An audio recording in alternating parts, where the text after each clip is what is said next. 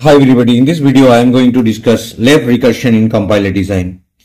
A grammar is left recursive if A is a variable when A is repeated in the leftmost position of the right hand side production. So A is repeated here, so this is left recursive. We need to remove this left recursive.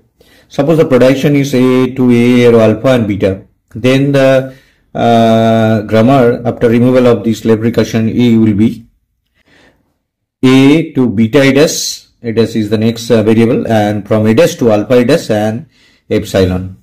So we need to find alpha and beta. So let us consider the example here. Solution. First one is the E arrow, E plus T and T here. This one is common, that is A, and this one is A. So this part is known as alpha. So this part is alpha is here plus T, and beta is this one is beta. Beta is T. So according to rule, E dash equal to beta E dash. Beta is that is T E dash, and E dash equal to that is E2, that is E from E to T dash, and E dash from E dash to that is A to a beta E dash, so E to T E dash, and from E dash to that is alpha E dash. Alpha is plus T E dash and epsilon.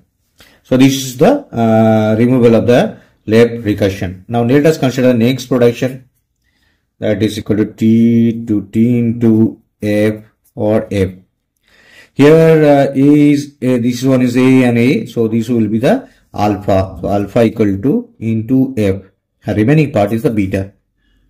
We need to find out alpha and beta, then apply the rule of removal of left recursion. Now the T, this is equal to beta I dash, beta is, this is F T dash, and from T dash there is alpha I dash, alpha is into F T dash, and epsilon will be there.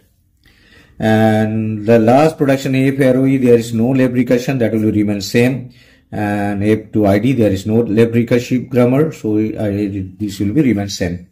So final grammar is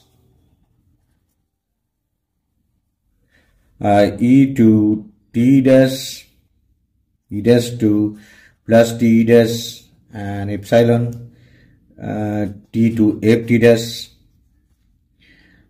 T dash to star F T dash and epsilon, and F to E and ID. So this is the concept of left recursion in compiler design. Thank you very much for watching this.